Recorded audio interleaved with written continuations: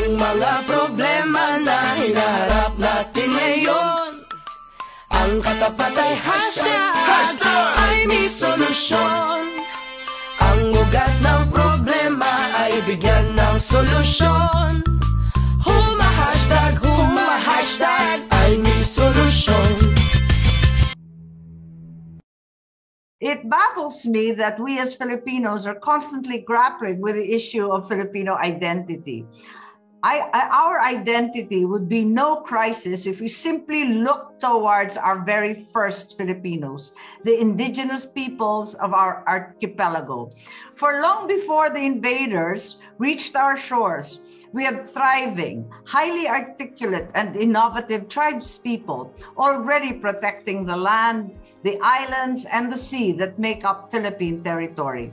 We should look to our indigenous people once again, not only to find the seeds of Filipino identity, but to guide us towards sustainable and resilient stewardship of our land and our resources.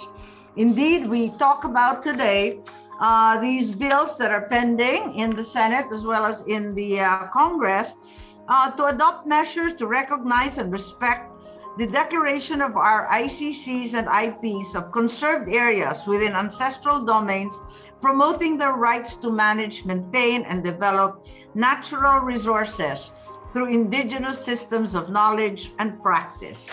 I am certain that this bill will finally become law. Firstly, we have finished the hearings, and I, as chairman, can be counted upon for a technical working group at the soonest opportunity. Naantala lamang ng COVID, alam naman natin, buhol-buhol yung iba nating mga meeting. Ngunit maliwanag na kinakailangan nating gawin ito sa lalong madaling panahon. The ICCs will mark areas within ancestral domains as special conserved areas and will themselves identify the critical areas for protection. The right to free possession and ownership of land is a fundamental human right. And finally, and for all time, we should declare that IP rights are all human rights, and it is about time that we recognize that. The ICC bills also establish a repository of information with the BMB, or Biodiversity Management Bureau of the DENR.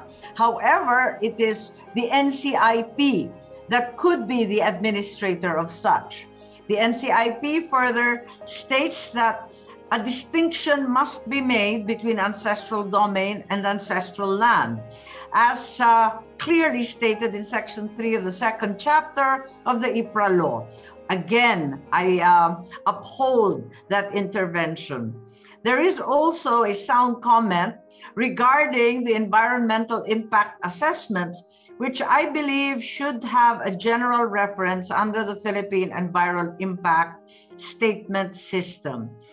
And as chairperson of the Committee on Cultural Communities, I believe that the enactment of the ICA law will not only bring us fame and fortune in the international world of IP, but more importantly, will finally right the historic wrong done to our first and original Filipinos. Today, we confront COVID-19. And like all disasters, it once again hits our poor and marginalized indigenous people harder than many Filipinos living in the centers of town, in the cities, where easy access to information, public health, and vaccination is available. Once again, we have done in our tribal peoples. Already, we have inflicted upon them, the original Filipinos, this social inequity. Let us not add and prolong the historical injustice of rending asunder ancestral domains, lands, and other assets. For when all is said and done, the indigenous people are indeed the first Filipinos with primordial and sacred rights. Count on me to uphold and support all these initiatives. Congratulations to all, my best wishes. Thank you very much from the Senate via Ilocos Norte.